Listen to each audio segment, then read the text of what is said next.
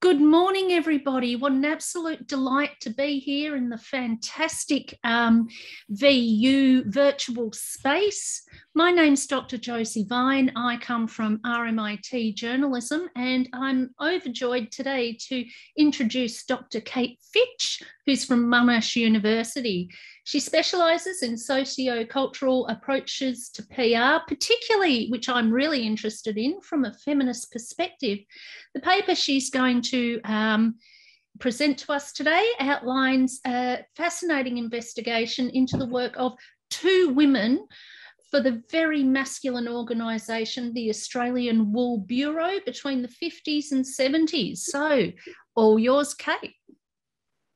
Thanks so much for that introduction, Josie. I'm just going to get my slides up.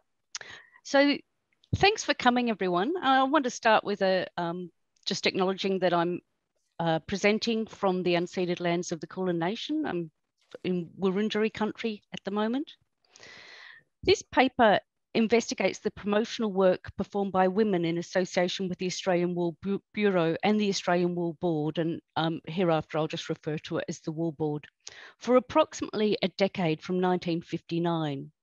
Wool played a key role in Australia, first as its major economic driver up until the 1960s, and second to its national and cultural identity. Drawing on archival and secondary sources, fashion ephemera and memoirs, this paper explores the promotional activity of two women responsible for developing a new modern aesthetic for Australian wool, increasing consumption nationally and internationally, and establishing it as a premier fashion item. Nan Sanders and Joy Jobbins' work extended beyond traditional advertising and depended on a sound understanding of media practices and industries.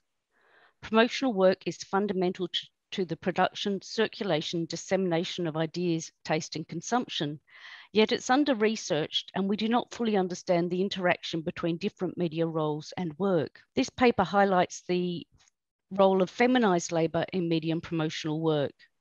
Women's media work has been described as invisible. The value in understanding women's promotional work is its importance as an under-researched aspect of media history. In recent years, historical research on the role of women in media, and to a lesser extent in promotional industries, has grown. These studies offer convincing evidence that women participated in media and promotional work, and yet are poorly represented in contemporary histories. Certain kinds of work, particularly work associated with publicity and promotion, marketing, event management, and in certain sectors such as fashion, tend to be excluded from professional industry narratives and histories. And it's no accident that these sectors are highly feminised. I do want to acknowledge that Jackie Dickinson investigated Sanders and Jobbins' work for the Wool Board as part of her broader investigation into women in Australian advertising history. Dickinson employed a broad understanding of advertising in that it encompassed various skills: retail advertising, public relations, the creative industries, journalism, political activism, and philanthropy, as well as mainstream advertising. This expansion of the definition was necessary to be able to make women's work visible. And as I have found in public relations history, women's work tends to get pushed to the margins of the professional narrative. After reaching record prices in the post-war consumption boom, the wool trade was threatened by the post-war growth of cotton and synthetic textiles. The price of wool halved between 1953 and 1958, and one economist warned that Australia was falling off the sheep's back. Although Australia dominated the international wool market, the domestic industry was highly politicised and divided. So William Gunn, from a fourth generation of a Goondiwindi grazing family, became the Wool Board chairman in 1958 and International Wool Secretariat chair in 1961, which was the same year he was knighted. Gunn was a formidable operator, full of cunning and political savvy. Nan Sanders said that Gunn counts heads like a worker counts his pay packet. He cleaned out senior management at the Wool Board and became chief executive, a position he held for the next 13 years. In an address that was reprinted widely in the regional press, Gunn announced his plans for the Wool Board following his review and organisational restructure. and he designed to increase the consumption of wool in Australia as quickly as possible and to develop new export markets for their products. Nan Sanders was critical to his vision.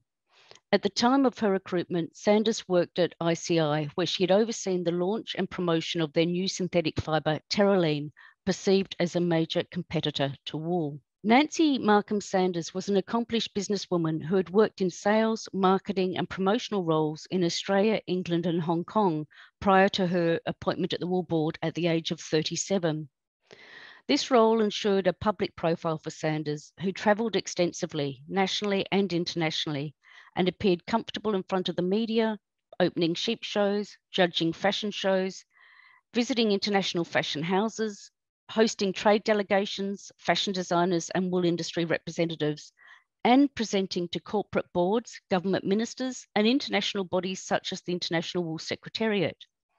Sanders frequently fronted the media or attended events alongside Gunn. Sanders brought to the role a focus on branding Australian wool rather than presenting it as an alternative to synthetics, and her close connections with retailers, fashion journalists, and editors. Jobbins, who'd worked closely with Sanders on the terylene account when she was at Carden Advertising, attributed Sanders' success to her expertise in industry liaison and access to senior management across the textile industry. Nevertheless, Sanders' appointment was controversial, and she faced an immediate backlash with news stories claiming that her annual salary, funded by levies on wool growers, meant she was the highest paid woman in Australia. By all accounts, Sanders was a tough negotiator who more than held her own in the highly masculine corporate, government and agricultural sectors. Drawing on interviews with Sanders and other Wool Board staff, Massey, in his book Breaking the Sheep's Back, which was an investigation of the wool industry, describes her exotic and idiosyncratic style. And I want to just read a short paragraph by Massey writing about Nan Sanders.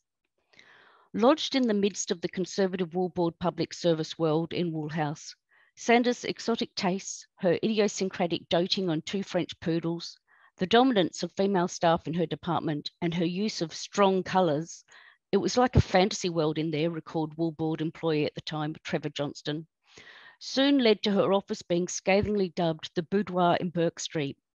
Moreover, when not travelling widely, Sanders held court at a permanent table in Melbourne's leading restaurant, Florentino's, where members of the retail and rag trade gained regular access to her. Sanders worked at the Wool Board for almost a decade, resigning in 1968 when she was effectively, like Gunn, pushed out. Joy Malcolm was born in Sydney in 1927, and her father worked as a cinematographer, which probably enabled her early work as a script girl on a US wartime propaganda film and some modelling. Malcolm trained in art, but maintained she was of average talent and not good enough to be a serious artist.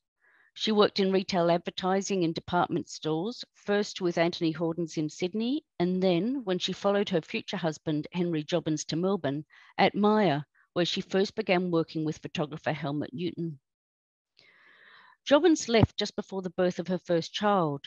However, financial concerns meant she needed to return to work not long after her daughter's birth, and she quickly found work as a copywriter. Ralph Blunden then invited Jobbins to manage the fashion accounts at Carden Advertising, which was a shift from the retail advertising she'd done previously, and she developed considerable expertise managing the House of Leroy and Terylene accounts.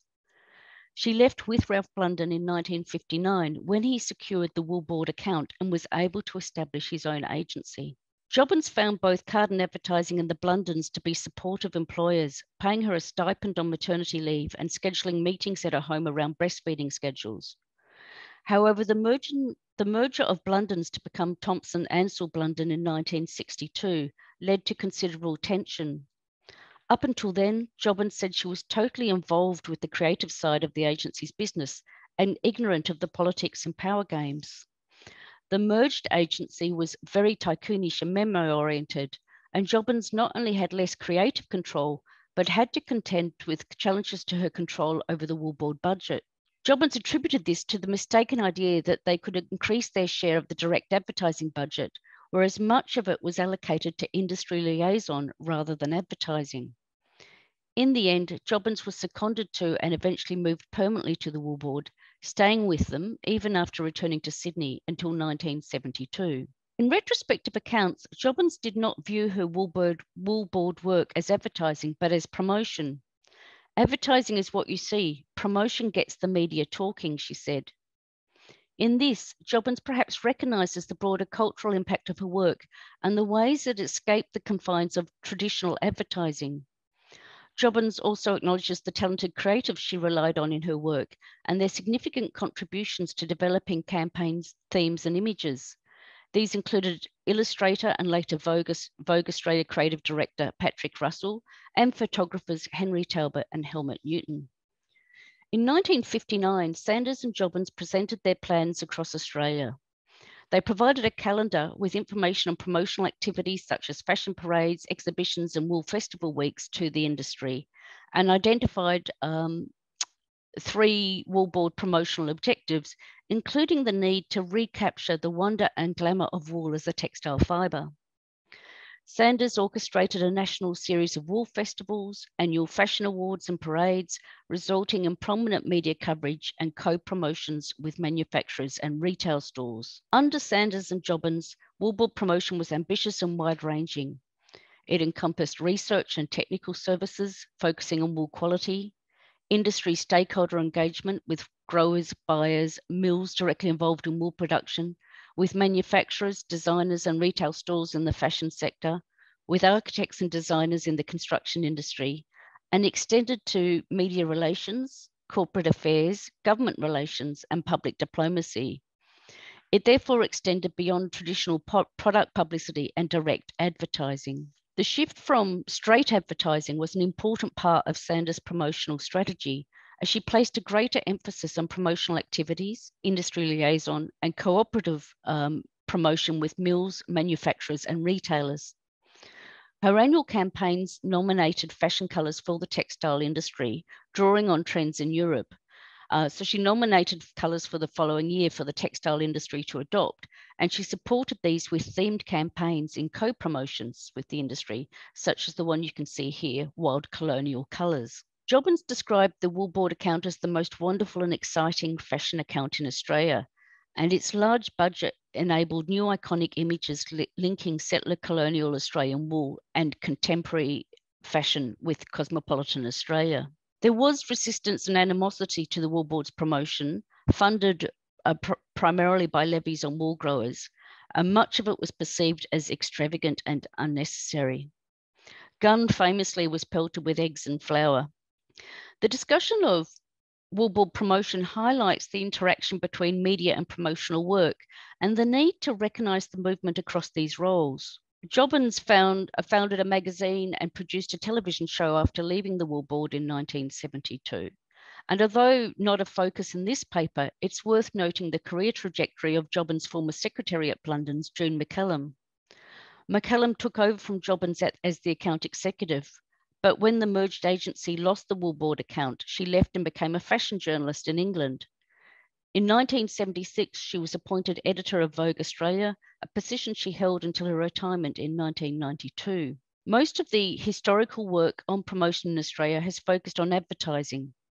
However, the wool board budget was significant for Australian advertising, public relations, and media industries.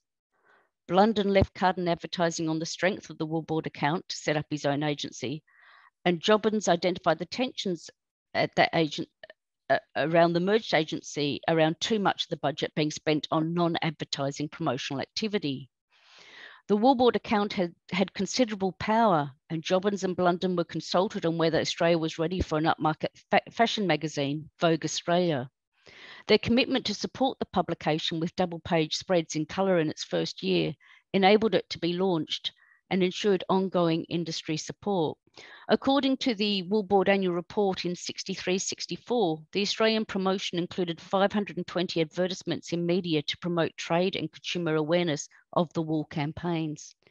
The promotional activity at the Wool Board under Sanders and Jobbins also points to cracks in the growing demarcation between occupational fields and professional imperatives in the post-war era. For example, public relations sought greater professional recognition as a unique field of expertise, even if it was often conducted under the auspices of advertising and in advertising agencies. Dickinson's decision to expand the concept of advertising to enable her to recognise women's contributions makes sense and illustrates the marginalisation and even exclusion of women's work from professional narratives.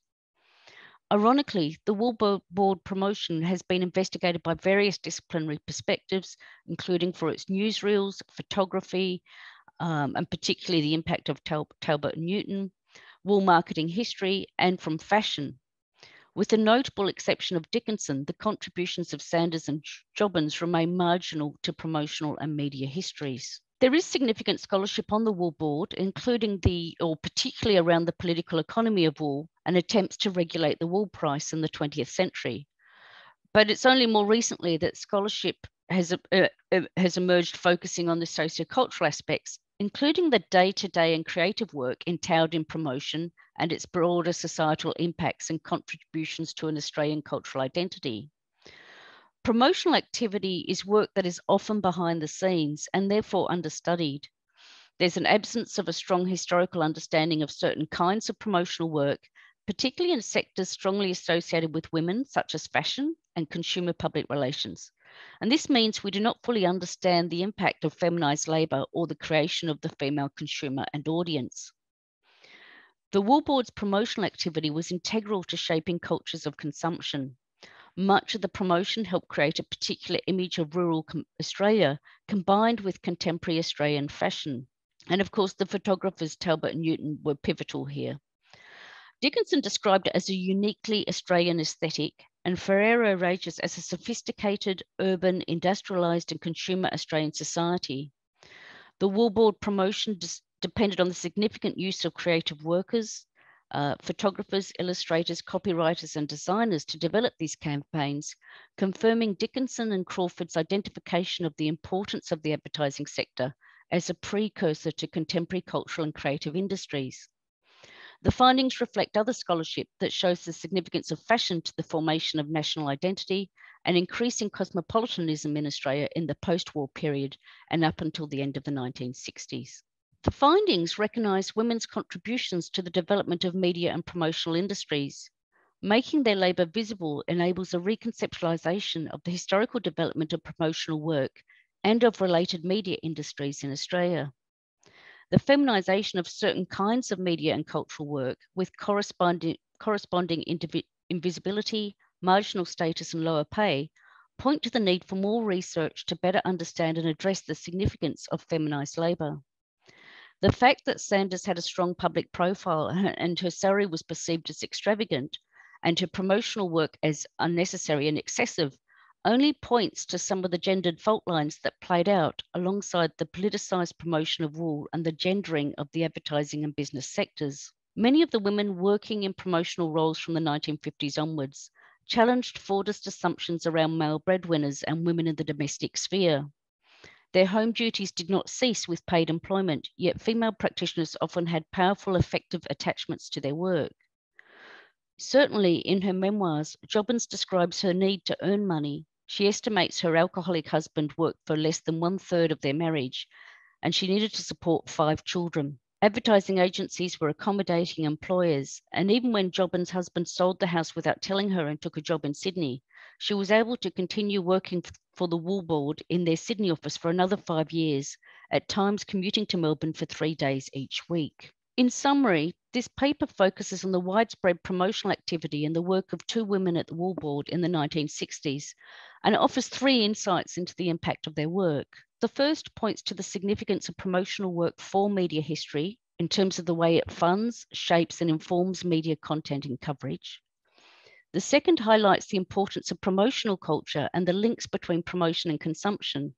In the case of the Wool Board, the promotional campaigns contributed to a cosmopolitan Australian identity nationally and internationally. The final insight makes women's promotional work visible and establishes promotional work as an important site for understanding gender in the labour force, to date a neglected aspect of media history. Wow, thank you, Kate. That was wonderful. Really enjoyed that. Are there any questions from the floor? Go for it, Bridget. Thanks, Josie. It's nice to see you there as well. Kate, that really was fantastic. Can I ask if there was any, if you've picked up on any sense of some competition between the media outlets for some of this, both advertising copy and sort of for promotional specials. I'm wondering, for instance, about the Women's Weekly. I know you showed at least one page, I think, from 1968 in there. I'm wondering if if you picked up on any sense of the Women's Weekly perhaps being a little bit put out by the emergence of Vogue and the possible placement of other material in the new magazine. Well, I haven't come across that, but it's probably something I should be looking out for. There were other fashion magazines as well, and not only was it the direct advertising from the Wool Board, but increasingly it was the kind of campaigns they developed, and the kind of shared the cost with industry, or they had both manufacturers and fashion houses, often department stores who were manufacturing their own lines, would engage in supporting campaigns. So there was a lot of money associated with this. Mm-hmm. I'm sure it was very competitive. There was a really curious campaign when the Wool Board went to New Guinea in 1971. You might be familiar with some of the imagery of that. And they had a fashion shoot in New Guinea with the natives, just as New Guinea was gaining independence. And I think that was in the Australian Women's Weekly. I think they had an exclusive for that. Okay. That's really interesting. I've never heard of that. They're quite iconic images, and I've read somewhere and haven't been able to verify it. There was another public relations practitioner, Esther Hanfield, and I think her niece was one of the models for that campaign, but I haven't been able to verify that with another source yet. So, okay, thanks, Kate. I want to ask, Kate, how did you go finding all those archival sources, all those wonderful images from the Women's Weekly and Vogue, and that fantastic photo of the women in the middle, in lovely, elegant fashion, in the middle of this kind of sheep paddock? How did you go about finding That's wonderful, isn't it? Yeah. Look, I've been collecting some of this for a few years. I was became interested when I was writing my first book, which came out of my PhD, and I have a chapter on women in PR there. And I started collecting some of this material there, and it became a bit of a spider's web. Of course, the lockdown has been, especially in Melbourne, and I'm sure every historian at this conference feels it very keenly, the inability to travel and the inability to go directly to sources, to archives. And some archives I've been working in have opened for 2 weeks this year, basically. Yeah. So, it's really been tough. Trove has been fantastic. Some of the images, certainly Talbot and Newton, are held in various places. So the Esther Hanfield donated the Henry Talbot collection to the State Library of Victoria. But some of these are kind of high artworks that are held in different collections, including in the Monash University Art Collection and elsewhere. So they're out there. They're not always in the same place. And what I really want to do is get to Sydney and go through the Joy Jobbins archive that she donated to the Powerhouse and go through that properly. And I haven't been able to do that. But I think a lot of her work was featured in a exhibition at the Powerhouse in 2007, 2 years before her first book came out. She's 100, by the way, and working on the third book in her trilogy. Oh, wow. I was going to ask if she was still alive. Well, I should have double checked that. She was earlier this year. I was corresponding with her daughter. Wow. Who told me she was working on her third book. Have you interviewed her, or do you have plans to interview her? I'd like to. I don't know what I'm going to get out of somebody who sounds like certainly until recently, still somebody who was pretty cluey about what was going on. She wrote the obituary for Nan Sanders in the Sydney Morning Herald in 2014. Her daughter Sheridan seems to have been quite involved and has written extracts in the second book that she wrote, sort of like of her childhood memories of the things that she's recounting. I have to say the books are I don't know if you're familiar with them. They're a fairly, can you see this? This is her first one, Shoestring. This is Joy modelling a swimwear on the cover. It's a fabulous book. And then she did this more kind of anecdotal one with her, which is probably a little bit more, but they're very personal and acknowledged the kind of abuse from her husband and the rather difficult kind of circumstances in which she was bringing up this family, and being the main breadwinner as well. He couldn't hold down a job, and really I found some of it quite hard to read. Also the amount of alcohol that gets consumed. And she makes a note at the back of one of the, as kind of afterward, about, I know I've talked a lot about alcohol, but that's the way it was. I tried to do a spreadsheet of how much she drunk in the first book, because she was even giving recipes and things for cocktails, and the number of limousines with cocktail bars that she would always note when she was drinking out of them. I mean, it sounds kind of glamorous, but also you got the kind of horror of the kind of alcohol at home as well. And she got very drunk one night before she was due to go into hospital with one of her children, and was due in at 4 o'clock, and met a girlfriend in Florentino's, her favorite restaurant, at 2, and they started drinking and had a meal, and then all the boys joined them, and she arrived at the hospital very drunk late at night, and the matron was furious, understandably. So kind of alcohol was all pervasive, I think, in the work culture. So yeah, I don't know how I got onto that. I want to know what your book's called. The history one is Professionalising Public Relations, History, Gender and Education. That came out in 2006, and I had another book come out late last year, but that was more on kind of contemporary. I wrote it with Judy Motion, and it's on more contemporary impacts of public relations. Wow, essential reading for public relations practitioners and students. Any other questions? So, Andrew, did you have a question earlier? Thanks very much for your talk, Kate. Actually, I was going to, excuse me, I was actually going to ask about your books, and I'm looking you up on your Monash site there now anyway, so I've got a list of all your publications. But also you mentioned a book by Dickinson, or a publication by Dickinson from 2016. Was that the book? There was a book on...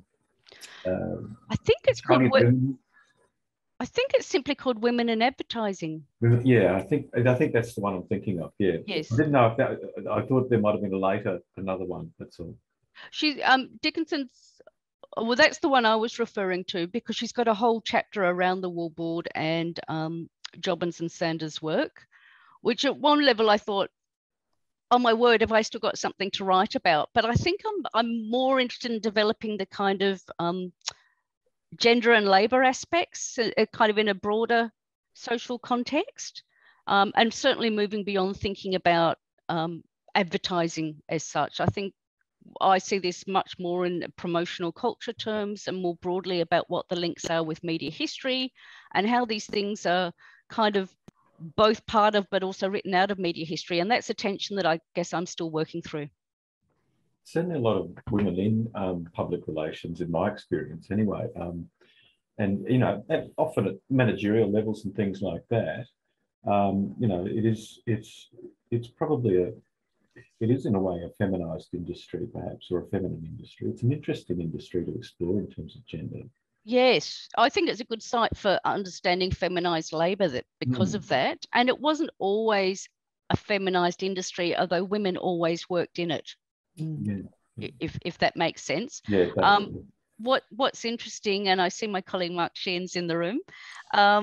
What's interesting is most of, I was going to say until I came along, that makes me sound really arrogant, and I don't mean to be, but public relations histories were very much in Australia written based on the kind of few founders, the founding fathers, if you want, and the great men of PR, and they were involved in setting up the professional institutes after the Second World War. And so you had this very narrow kind of evolutionary narrative towards the modern profession that completely wrote out all these women who were in the 1950s on the state professional institute boards and committees and quite involved.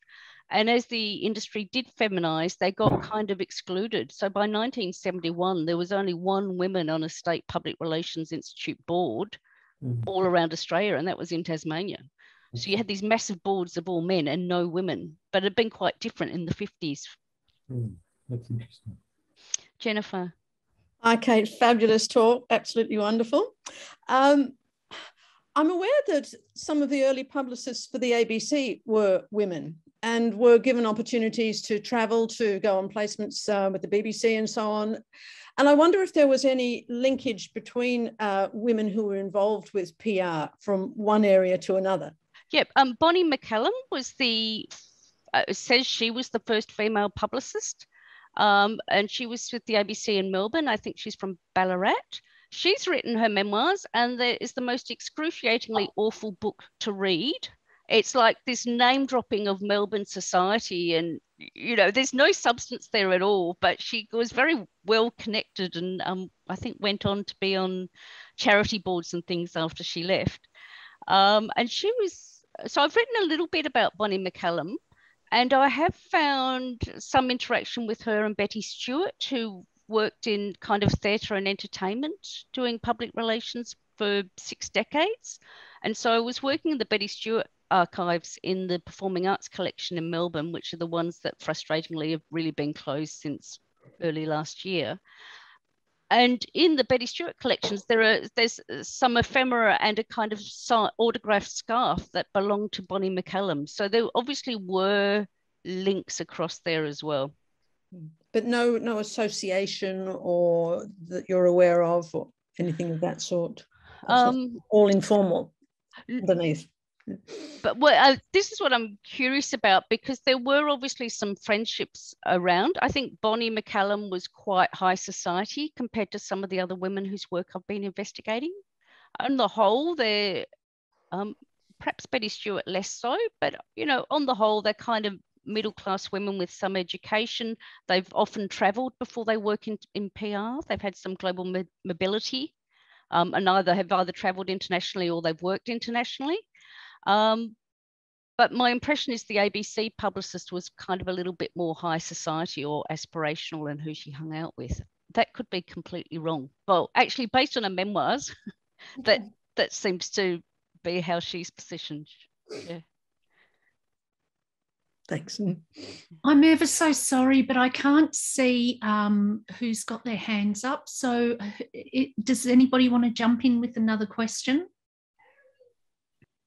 Josie, if we've got a moment, could I just mention something particularly directed at Kate, but also Marama?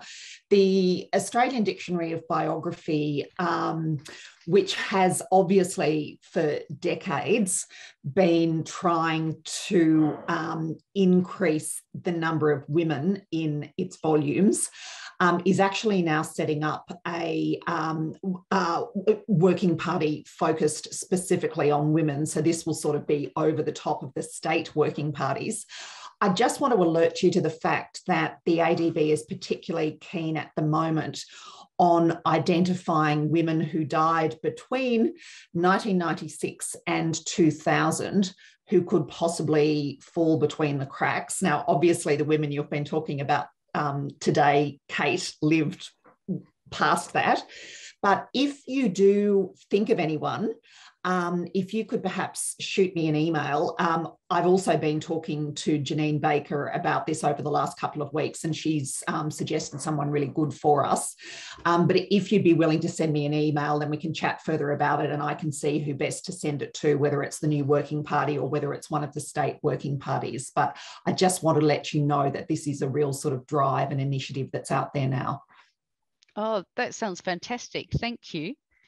What's the rationale for that very tight time frame of 4 or 5 years? It's the ADB's structures. It's both a federation, so everything is sort of commissioned by state working parties, but it also goes through years. And so the next published volume will be on people who died between those years. So obviously, since the ADB was established in the 1960s, it began colonial, and it's gradually moved up to now publishing things on people who died in the 1990s. So there will still be time to pick up on people who die in the early 2000s. Those volumes will appear down the track. Okay. And you think that they would be interested in female promotional women who worked in promotional media type roles? I think, They should definitely be looked at. Yeah. Okay, great. absolutely. I'd love to contribute to writing them into the historical record. Yeah. Again, I can't seem to see who's got their hand up. So if there's any other questions, please just jump in. Kate, Mark Yes. here. I was Hi, just Mark. going to ask, how are you? Good.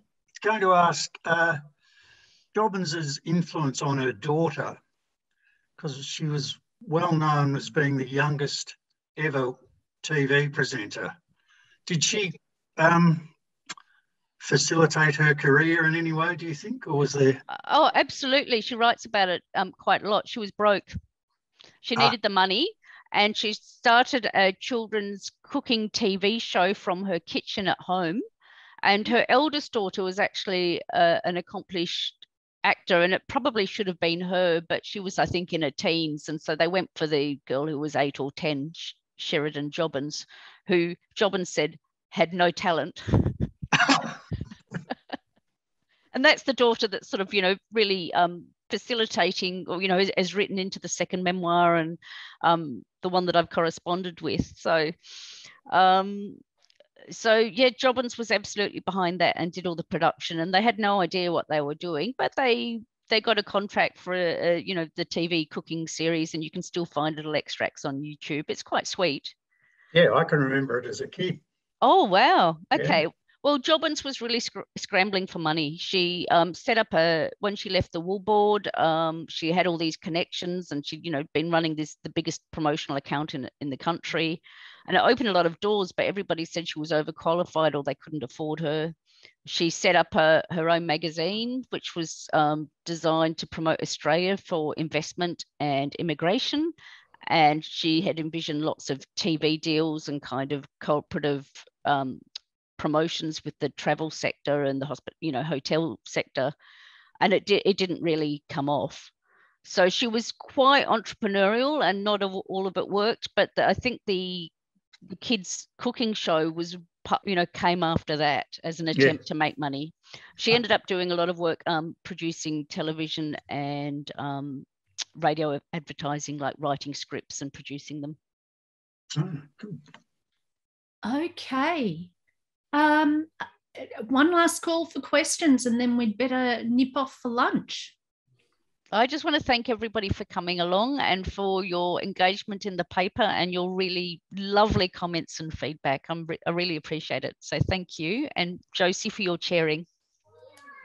No problem at all. Okay, everybody, I've been told to remind you all that we've got to jump out of this session, and then I believe at 11:45 we can go into an optional networking session. So thank you all for being here, and thank you, Kate, for a wonderful presentation, and I shall see you all hopefully this afternoon. Thank you. Thank you. Bye.